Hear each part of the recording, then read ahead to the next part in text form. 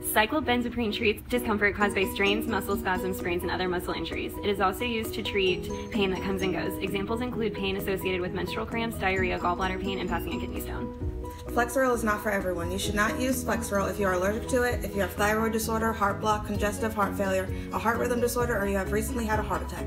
Do not use if you have taken an MAO inhibitor in the past 14 days. It comes as a tablet and an extended release capsule to take by mouth. Do not take this drug for more than 3 weeks without speaking with your doctor. Take exactly as directed. Flexeril works by blocking nerve impulses that are sent to your brain. It is used together with rest and physical therapy to treat skeletal muscle conditions such as pain or injury. Side effects include severe drowsiness, fast heart rate, tremors, shaking, pounding heartbeats, fluttering in your chest, agitation, hallucinations, fever, overactive reflexes, nausea, vomiting, diarrhea, loss of coordination, fainting, dry mouth, mania, and psychosis.